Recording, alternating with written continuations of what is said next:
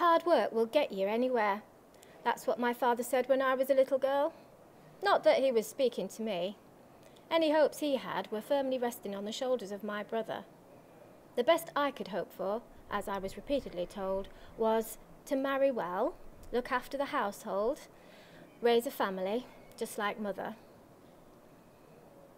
My father would come home late from the salt works as we were getting ready for bed. He'd ask us if we'd been good, of course, and the answer was always a sickly sweet, "Yes, Papa," from my sisters, Anne and Louise. He was reeking to high heaven and complaining of his bad back, and he would kiss us on our foreheads and send us up to bed without another word. The life of a labourer seemed preferable to me than that of a dutiful housewife. I was born Emily Stevens on the 30th of March, 1863, in Dodderhill, Droitwich. Childhood was simple, unremarkable, dull. It wasn't until I moved to Newark 20 years later that life for me truly began. The clothing factory on Victoria Street is where my eyes were first open to the world of business. I worked hard, of course, sewing on buttons, adjusting hems, fixing. But my attention was always drawn to the men in dark suits and hats puffing on their cigars. Their eyes furrowed and their heads burrowed in financial papers. How I longed to be amongst them, making and forging a path for myself. I wasn't content with a housewife or factory worker's life. Lining the velvety pockets of the owner whilst working my fingers to the bone, I wanted to be the one holding the purse strings. Life in Newark was always moving. It was a welcoming place where family and friends could meet to shop, sit in a pub or cafe, or watch the latest travelling street performer. There was the swimming pool on Tolney Lane, always popular with the youngsters, and of course the skating rink and the bioscope at the Corn Exchange. With new forms of entertainment and technology creeping in, it was no wonder that Newark was fast becoming attractive to entrepreneurs and investors. I worked at Cooper's for 20 years. Hard work and disciplined saving meant that I finally had enough to make my first substantial investment. A brickworks at a colliery in Dinnington, South Yorkshire. I built a row of houses there. It was not the done thing for a woman at that time, especially one without a husband. But I didn't stop there. I went on to purchase the brickworks at Cross Street near the railway lines. I built more houses so to give my workers a place to live. At 42, I married William Blagg, a butcher's son, 9 years my junior. Not that I ever told him that, mind. We lived in a house that I built, but the marriage was mainly for appearance's sake, to be truthful. My businesses came first.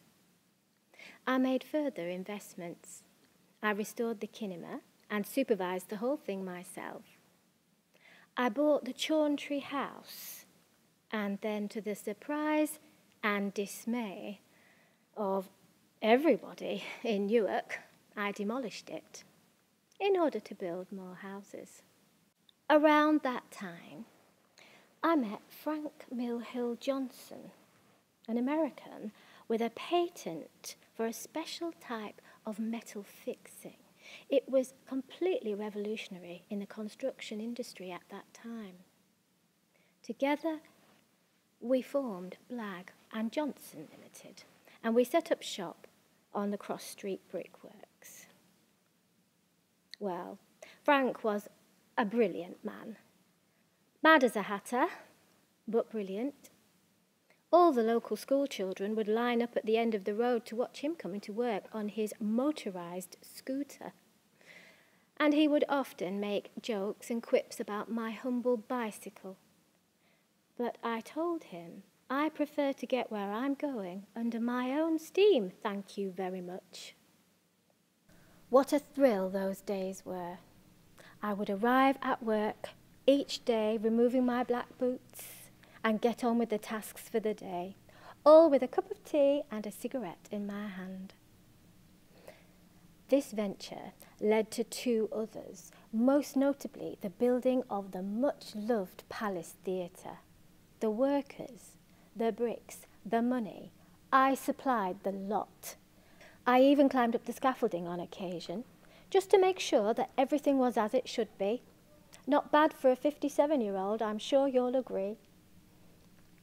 The Palace was my passion project. With appetites for entertainment at an all-time high in Newark, I knew I could make the theatre a roaring success.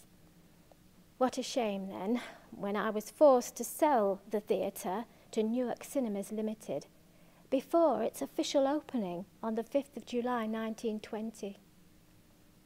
It was one of my life's great regrets. William died in 1919. We were not living together at the time. He was boarding with his mother on Appleton Gate. Sad though I was, my focus was on making Blagg and Johnson a success. However, things took an even more unexpected turn with my business partner Frank's mysterious disappearance, along with a substantial amount of my money. I was left with no funds to make any further investments.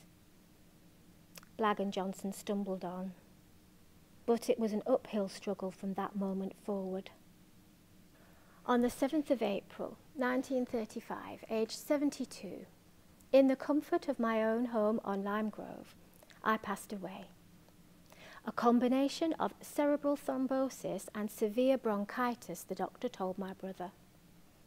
As William and I had had no children, everything I had went to my brother and my sister Louise and various nieces and nephews. I was buried in Newark Cemetery after a very modest funeral. I suspect you're wondering whether I have any regrets. Perhaps looking back, I lament my insatiable appetite for industry. Perhaps I feel sorry that I did not devote more time to my family, my husband, or having children of my own. Truthfully, I cannot see any reason to regret any of it. Certainly, I have not led a blameless life.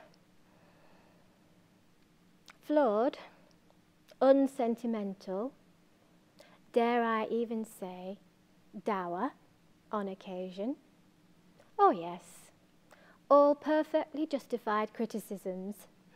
But unlike most women of my time, I can say that I have lived my life on nobody else's terms but my own, not pandering to the expectations of parents or society placed upon me, but living my life independently, ambitiously, and with a drive to succeed. Hard work will get you anywhere. I think I do agree.